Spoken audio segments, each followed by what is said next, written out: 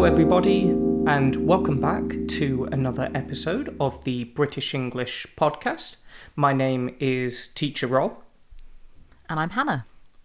It's lovely to see you all today. So, Hannah, how are you doing today? I'm all right, thanks. Yeah, I'm very excited because I'm going to a Chinese restaurant tonight. Very nice. So I'm really looking forward to that. Why did you pick a Chinese restaurant? Well, I've been there before. I went there a few weeks ago with some friends, but I'm taking my fiancé and a friend of mine.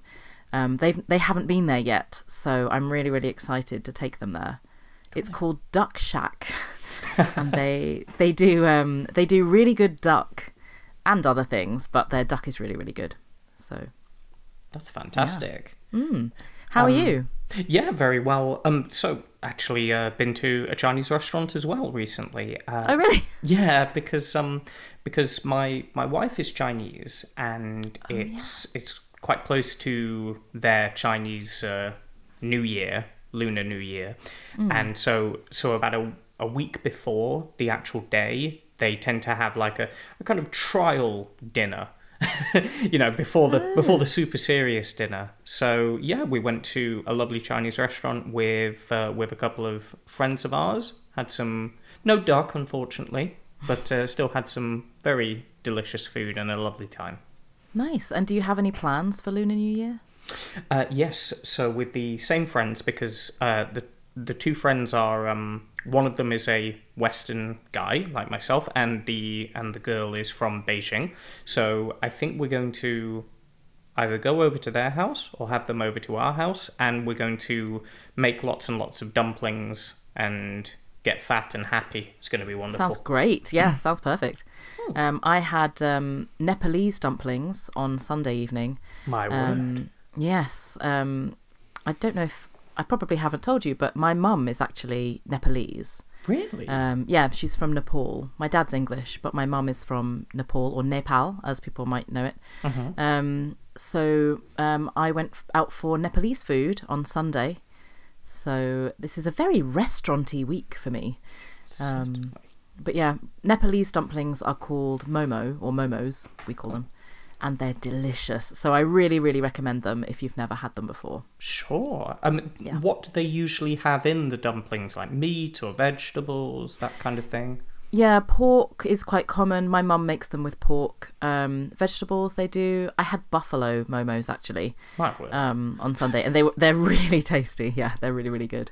Buffalo, fantastic. But, you don't see that every day. Well, I don't know, maybe in Nepal you do, I'm not sure. Yaks mostly, but yeah. So it's interesting that you said the connection to your family there, because today's podcast is all about family. And what we'll be looking at is some phrases you can use to talk about your relationship with family members, and also ways that you can refer to certain family members as well. Absolutely. Great. So the first phrase we're going to talk about is get on.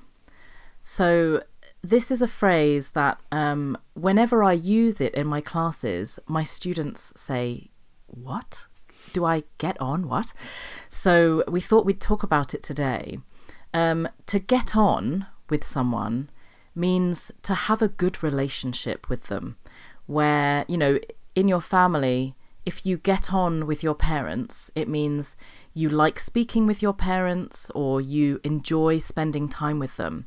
You have a good relationship.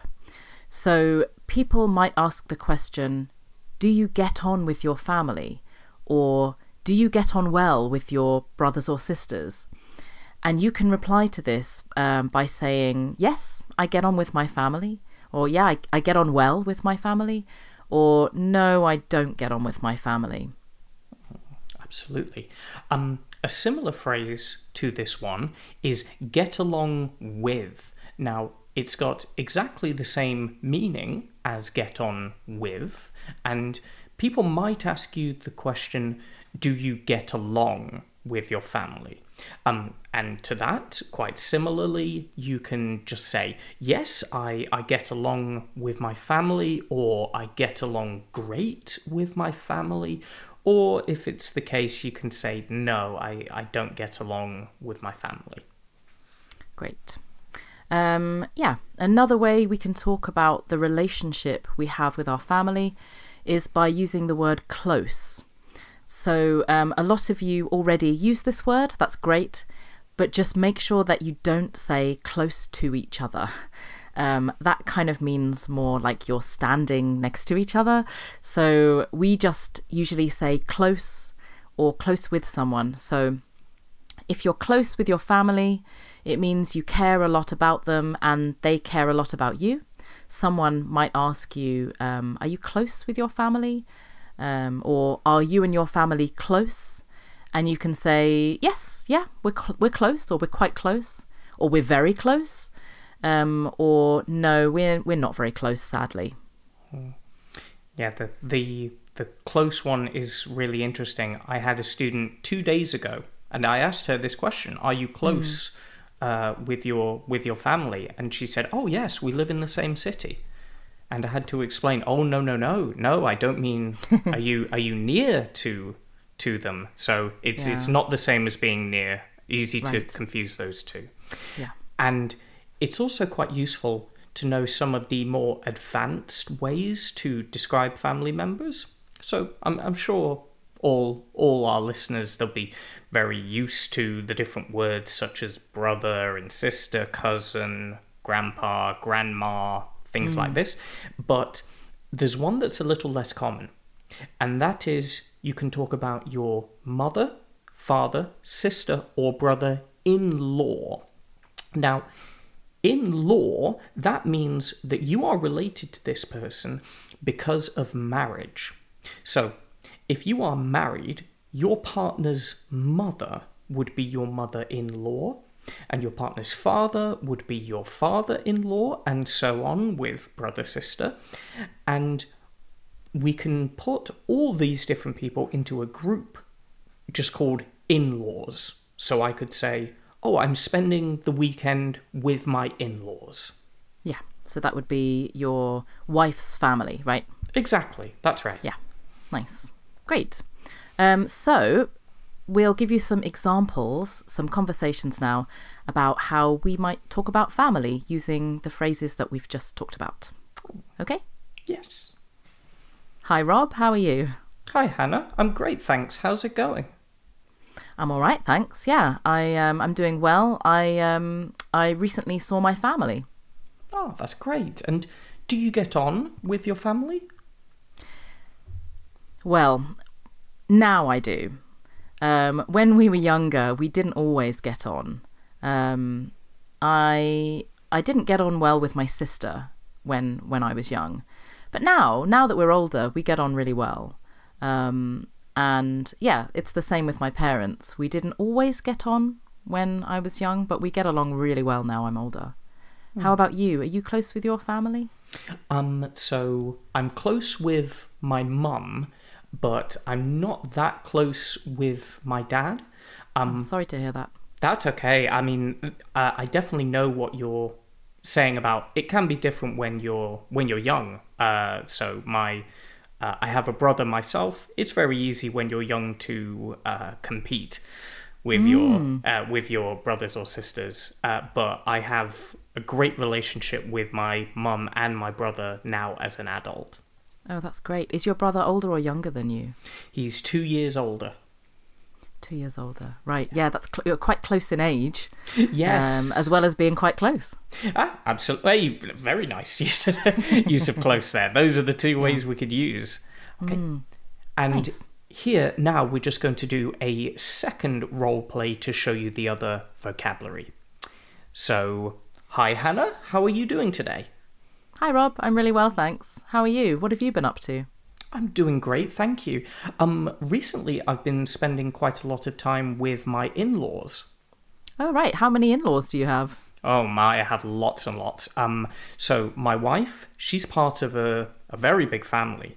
So I have a mother and a father-in-law. I have many cousins-in-law. I've got, I don't know, 3-4 aunts-in-law, Wow. 4 or 5 uncles-in-law. So many I lose count quite a lot. Wow. I don't have any in-law. Oh, no, that's not true. I have a brother-in-law. Ah, okay. So my sister is married, so her husband is my brother-in-law. Understood. And are you close with your brother-in-law? Yes. Quite close. Well, we don't see each other very often, so we don't know each other very well these days. But yeah, my sister lives in the US. Oh, so yeah. I got it. Difficult to spend time together. Of course. Yeah. Nice. One thing I just wanted to say about in-laws is when we talk about them in the group, like Rob said earlier, we put the stress on in-laws. But when we use it as part of a word like brother-in-law or mother-in-law or father-in-law, we don't stress in. We stress the word like mother or father, like that. Father-in-law, sister-in-law. But if we're just saying the group, it's in-laws, the in-laws, your in-laws. Yeah. Okay, so today we've looked at the words get on, get along with, close, and in-laws. Absolutely. Thank you all for listening, and I look forward to seeing you in the next podcast. Thanks very much, Rob. Bye. Goodbye.